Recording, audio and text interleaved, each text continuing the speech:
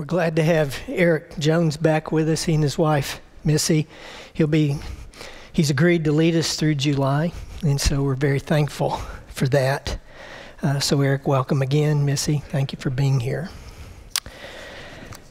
Leadership guru Peter Drucker is often quoted as saying the 4 hardest jobs in America are the President of the United States, a university president, a CEO of a hospital, and a pastor. That's right, a pastor. Roll your eyes if you want, but pastoring is not as easy as it looks. A few years ago, I was waiting in my cart to start the afternoon flight of the Wounded Warrior golf tournament up in the village. I overheard a guy in the next cart go off on pastors. The man's partner said he had heard that in the morning flight that a pastor won the longest drive contest. Well, that's all it took to set this man off. I'm not surprised, he said. Pastors don't do a blankety-blank thing. All they do is write one little sermon a week, do nothing the rest of the time, and get paid a 6-figure salary. No wonder he hit a good shot. Pastors can play all the golf they want. Now, I can take a joke, and we pastors do bring some of this on ourselves. But this was no joke. The guy hates pastors. Probably has his reasons. Still, his comments pushed my buttons, and I wanted to leap from my cart, grab that little man by his collar, and talk to him like God talked to Job. Listen, Jack, do you know any pastors personally? Have you ever walked in a pastor's shoes? Do you know what it's like to try to say something fresh to a congregation not once a week, but at least twice, and sometimes 3 or 4 times a week with those little sermons you rant about? Does your job keep you up to your neck in death and dying, leading funerals for friend after friend after friend after friend, needing to stuff your own grief so you can help the families that are grieving? Answer me if you know. Have you ever led a large organization that runs primarily on the backs of volunteers and is funded through the uncoerced giving of willing people? Does your family live in a fishbowl knowing that people watch your lives intently, hold you to a higher standard, and if you stray even a little bit, some will call you a hypocrite and others will call for your job? Have you ever spent so much time trying to rescue broken families that you put your own family at risk? How do you answer these questions, little man?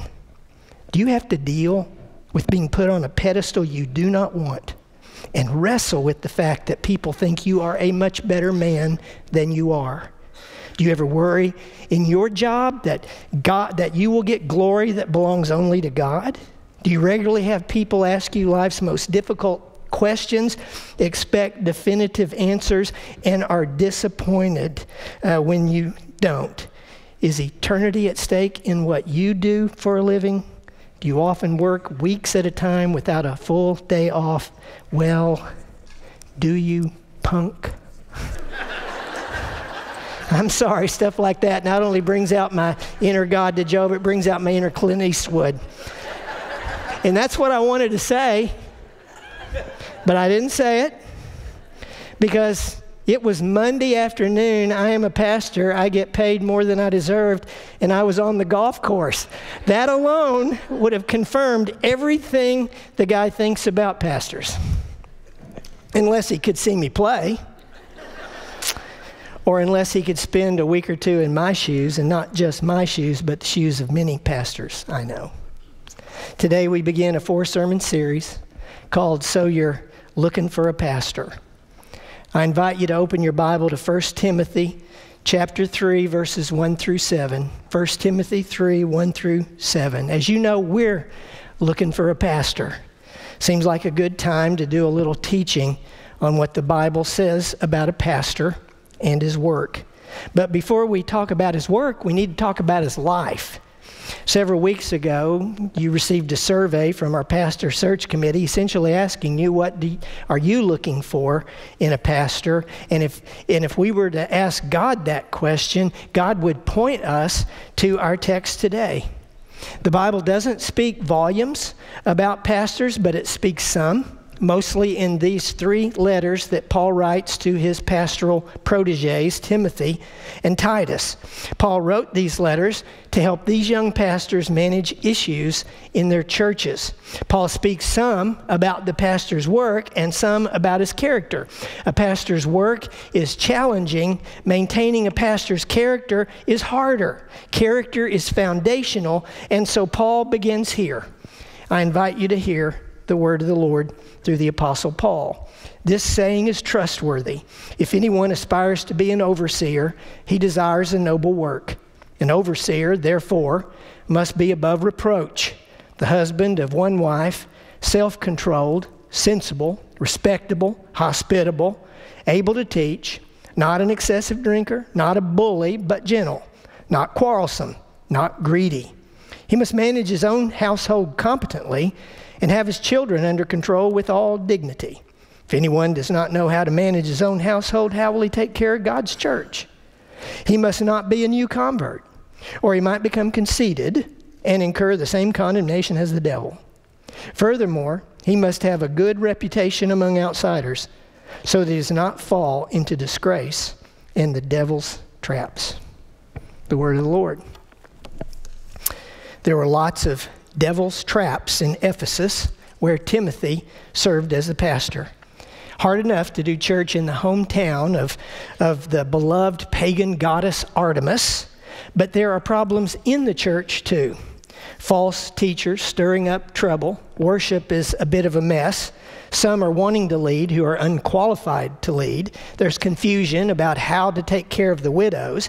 Timothy is drawing some fire. You're too young to be our pastor. And greed is creeping into the church.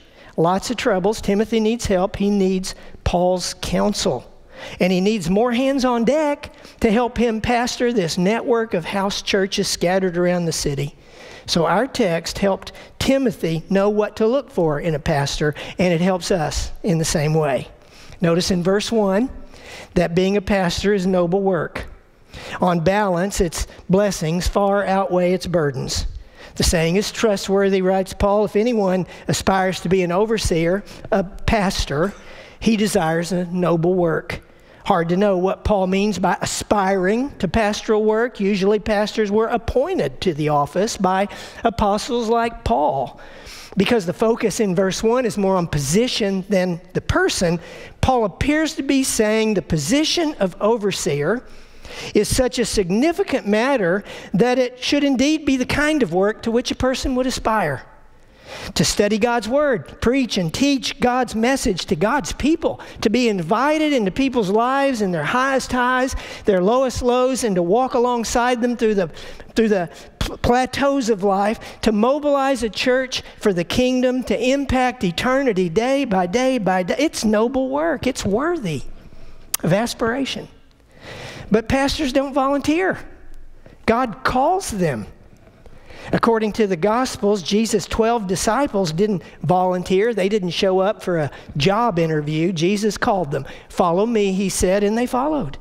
Paul didn't volunteer to be an apostle to the Gentiles. Jesus met him on the Damascus road, called him to the task, and Paul did it. Neither the disciples nor Paul aspired to be anything than what they were at the time. Fisherman, a tax collector, a terrorist to the church. Jesus' call changed that, but we can say this: when called, they aspired to be the best pastors they could be. Now, my own story is similar. I graduated from high school. I was set to attend the University of Arkansas in the fall. I wasn't sure what I was going to do for a career, but ministry never occurred to me. Until a preacher at a church camp that June said, I believe God is calling somebody in this room to be a pastor. And those words were no more out of his mouth than the words of God were in my ears and in my heart. He's talking about you, John. I am calling you. I didn't aspire to be a pastor. I wasn't opposed to it, just hadn't considered it. The Lord calls his pastors directly, or he calls us through the words of others. He used a preacher's words to call me. And I'm praying that God will use my words today to call any of you that he wants to serve him in vocational ministry. And if he calls, I pray that you will aspire to do this noble work. But before we turn our attention to the work, we need to pay attention to the pastor's character. Verses 2 through 7 in our text tell us the kind of character that God expects in a pastor. Pastors need character. There's been something, hasn't there, of an epidemic these last few years of pastors who've lost their ministries to moral failure of some kind or another. In the Southern Baptist life, it's been especially because of sexual abuse among Baptist clergy. And many of those pastors who were caught in those actions were actually doing pretty solid pastoral work otherwise. See, that's why character trumps performance. Paul makes that clear in our text. You'll notice that Paul is not offering a job description here. He's offering a character description. The title overseer is all the job description we get in this text. Overseer means a person who keeps the broad view of the organization in mind, a person who looks at things as a whole, at the big picture. He coordinates, manages the organization. Overseer is one of 3 New Testament words that are used for the leader of a local church. The other titles, other words are they're overseer, elder, and pastor. Now, it's tempting to differentiate these terms, to nuance them, and some do. But Baptists historically view these terms as synonymous because they are used interchangeably in the New Testament, which means pastors wear a lot of hats. William Willimon explains that the pastoral ministry requires a wide range of sophisticated skills: public speaking, intellectual ability, relational gifts, self-knowledge, theological understanding, verbal dexterity, management acumen, sweeping floors, moving folding chairs, serving as a moral exemplar, and all the rest. No wonder, Willimon writes, failure is always crouching at the door. But a job description is not Paul's primary purpose. In this text, character description is. Character is foundational. It's that inner disposition that always shows itself in outward behavior. It's who we are, as someone said, when nobody's paying attention. A person can hide flawed character for a while, but sooner or later, it shows up. Paul calls church leaders to high character, and not just pastors. Based on Paul's counsel in all of his other letters, he doesn't create this 2-tiered system of Christian behavior in the church. One for church leaders, pastors, and one for the rest of the believers in the congregation. Paul writes about the character of all believers in the church. He only specifies the character of pastors in these pastoral epistles. So I want you to listen to this character list for yourself. It's a worthy measuring stick for every follower of Jesus. The first trait, above reproach. That doesn't mean the pastor is without sin. It means he's morally careful and morally responsible. Pastors cultivate holiness in their lives, although none of us ever get there completely. In seeking to live above reproach, the pastor tries to live a life that neither embarrasses him nor his congregation. One of the side soul blessings of this requirement is that it keeps pastors humble, keeps us aware of our character sins, our character shortcomings. At one point in the career of St. John Vianney, who was an uneducated, zealous rural priest in France, several of his congregations circulated a petition declaring him unfit to hold the post. And when at last the priest was able to get his hands on the petition, he signed it. See, living above reproach doesn't mean sinless perfection, but it implies virtuous and exemplary behavior. To use one of my life mottos, be an example, not an excuse. A pastor should live above reproach. The character traits that follow show a pastor how to do that. Look at the next one. The husband of one wife. The most difficult one of these traits to interpret. It's not hard to translate man of one woman or one woman man. Now, this doesn't require that a pastor must be married. Paul wasn't married. As far as we know, Pastor Timothy was not married either. It does require that if a pastor is married, he needs to be the husband of one wife. But what does that mean? Some say, well, he's writing about divorce. Is he? Is Paul saying if you've been divorced, you can't be a pastor, period? That's doubtful. Paul knows the language. He could have written, no divorced pastors allowed. But he didn't. He could mean married only once. He could mean faithful to his wife. I believe Paul means that the pastor must be committed and faithful to his wife in a stable, happy marriage. A good marriage is more vital to a pastor than some long-past divorce. A pastor in a bad marriage will have a harder time focusing on his work. He'll have less credibility when he tries to help other troubled families in the church, and he may be more tempted to have a wandering eye toward other women. The husband of one wife. If a pastor is married, he needs to maintain a healthy marriage. The next character is self-controlled. Sometimes that's translated temperate.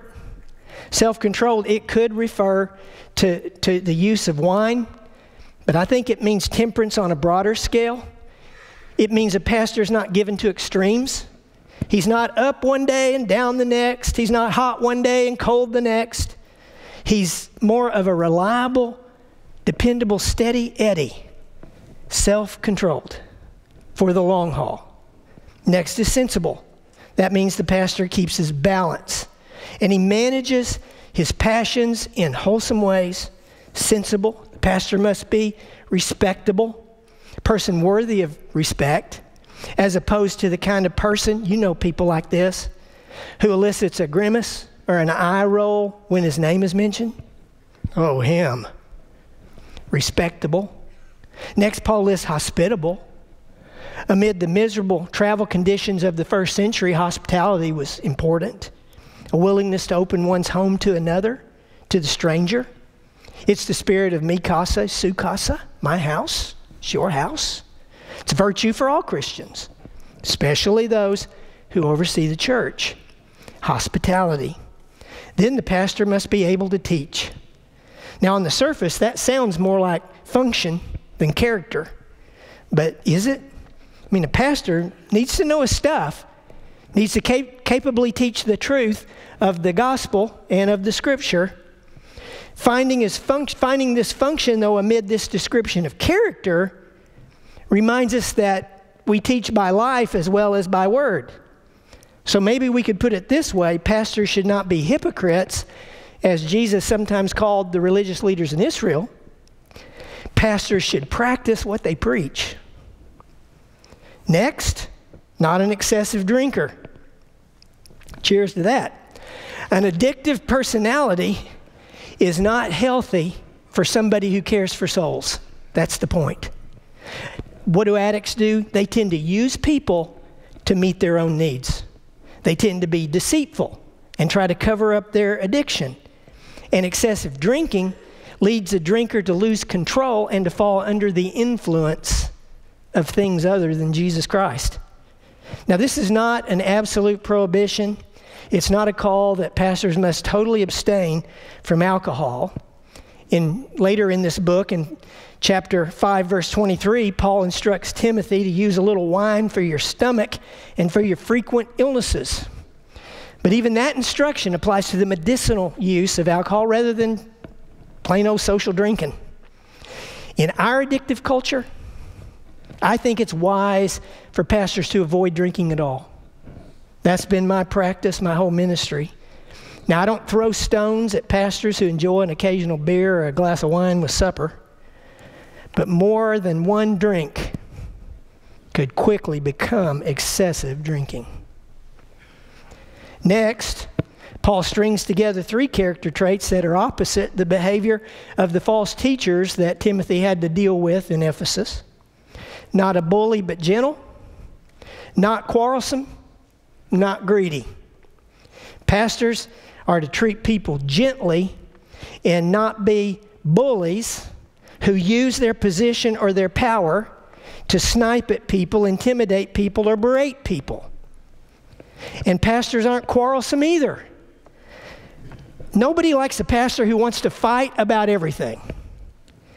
Early in my ministry, a pastor told me, an older pastor, he said, pick your battles carefully. Most things are not worth disrupting the unity in the church over. When pastors pick unnecessary fights, They are throwing a hand grenade into unity, gospel relationships, the church's joy, and evangelism. They blow it all up. Contentious people have no business being in the pastorate. Nor do greedy people, Paul says. Pastors need to learn how to be content with what God provides instead of always looking for more. Unlike the false teachers of Timothy's day, pastors are to treat people kindly, wage peace, and are never for sale. Well, Paul gets back to family matters next. He must manage his own household competently and have his children under control with all dignity. And then parenthetically he says, if anyone doesn't know how to manage his own household, how will he take care of God's church? The pastor's management of the home is comparable to caring for the church. Notice that the pastor is not called to manage the church, but to take care of it. Management includes caring, caring includes management. But Paul's emphasis seems to be on caring for the church. A well-managed family enables a pastor to care well for the church. Obviously, if a minister's family is in turmoil, his ministry focus is difficult. The pastor can then become an easy target for people who want to criticize and ridicule and diminish his ministry by pointing to his family that's in trouble.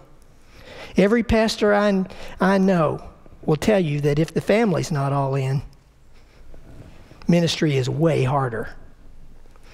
And if the pastor ignores his family for the sake of his ministry, his family will suffer and his ministry will too.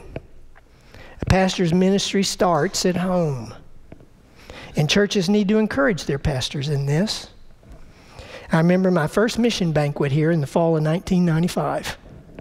I'd been your pastor about 5 months.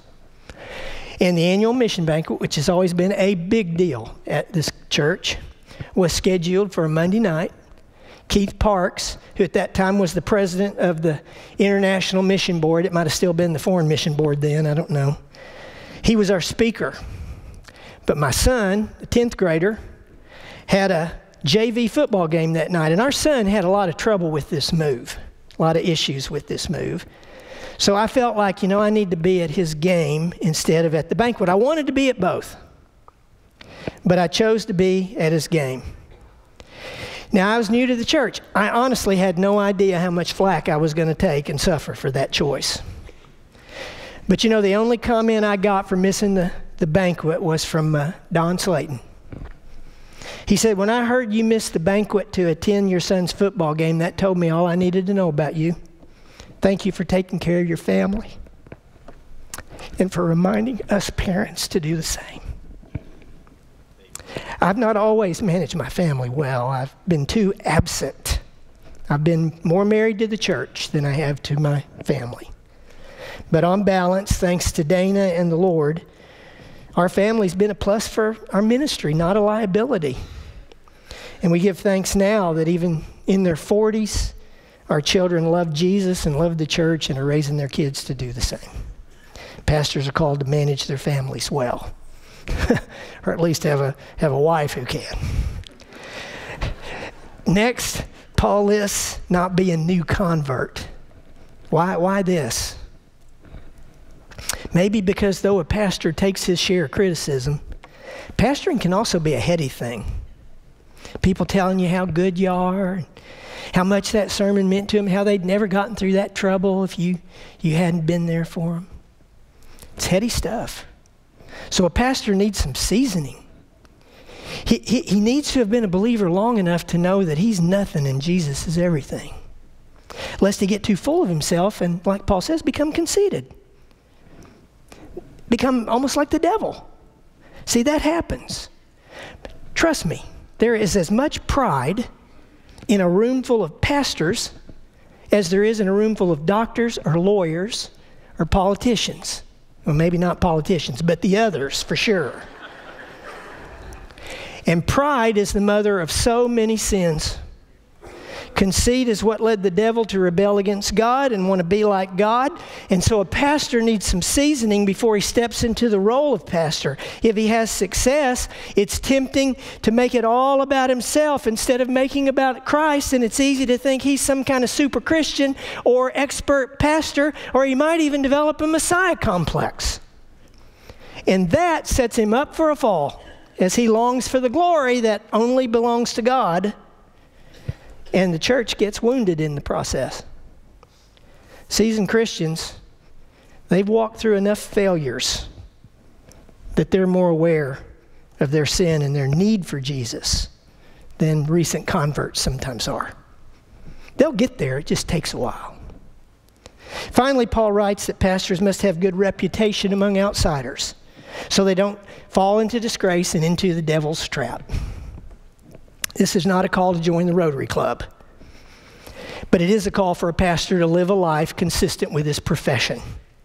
That often comes into play in a pastor's business and financial dealings, like pastors who do not pay their bills on time, or who are always looking for a free lunch, or who ask merchants about a professional discount or some kind of favored status. It could also refer to pastors who are bad neighbors, who yell at their children's teachers at school when they don't feel like their kids are getting treated fairly, or who act like jerks every time they're out at the ball field. Behavior like that makes for a bad reputation with outsiders. So this part of the trait, the character, is about life in the community. Pastors are not monks. We don't live in the church. We work in the church as we live in the world. Paul says pastors need to live in the community in such a way that they don't disgrace themselves, hurt the church in the eyes of potential converts, and fall into the trap of the devil, who is always on the prowl looking for ways to make the pastor and the church look bad. So Paul lays out this strong description of character of a pastor. Now I ask you, who can live up to this? Been a little afraid to preach this, lest after this sermon you decide, I don't measure up, and show me the door before January. There is only one crucified, resurrected Christ, only one. Only one Lord, one King, one head of the church. And it's not this pastor or any pastor. But Jesus is with the pastor and provides the grace and the strength and the Holy Spirit power to grow that pastor into the character that Paul describes in our text. I learned some years ago when we were looking to call new pastors to the staff, I needed to focus on 4 C's: calling, character, competency, and chemistry. All matter, but the most important is character. No matter how good bad actors perform, no matter how popular they might seem in the early days of their ministry, their bad character will eventually show through, and it will sabotage their ministry. They may have all the right doctrine when they teach, but their lifestyle is a false teaching of gospel behavior. We cannot separate a pastor from his character. You don't cut slack saying, well, he's so good at this or that, but yeah, his character's a little iffy. Good character lends credibility. It lends power to a pastor's ministry. A pastor's bad character makes it hard for anybody to take him seriously and makes it impossible to trust him. And if you can't trust your pastor, he's no longer your pastor. Your deeds are so loud, I can't hear what you say. In a culture that's impressed with flash and splash and dash, with smoke and lights and cuteness and cleverness and coolness, churches need to keep coming back to this text as they call, like we're in the process of doing, and as they evaluate their pastors. And we need to think through this text as we look for our next pastor. Richard Lisher nailed it. Was that agreement, Lord, or was that...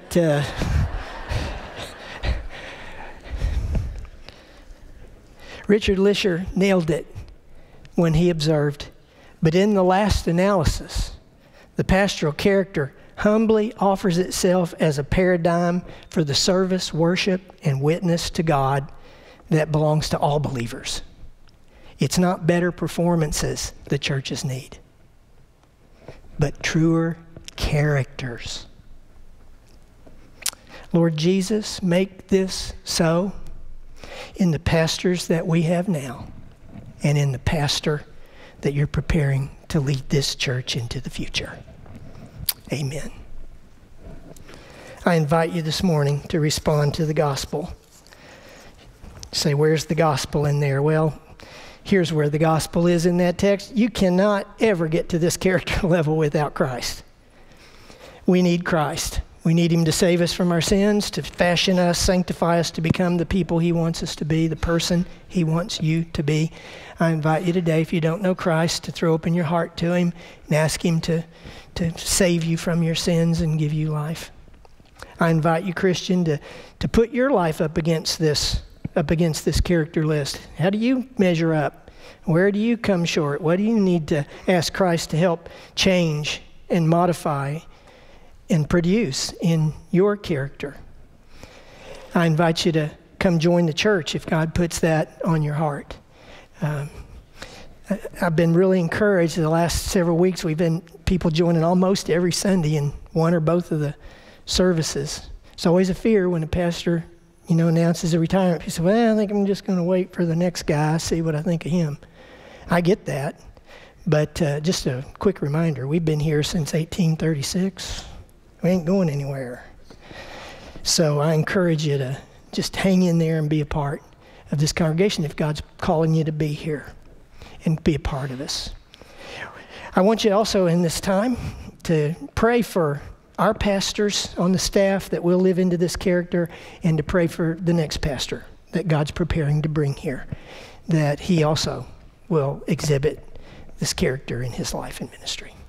Let's stand together as we sing. Ministers will be at the front. To respond, if you're online, you can text the word action to 94,000 and register anything God's doing in your life there.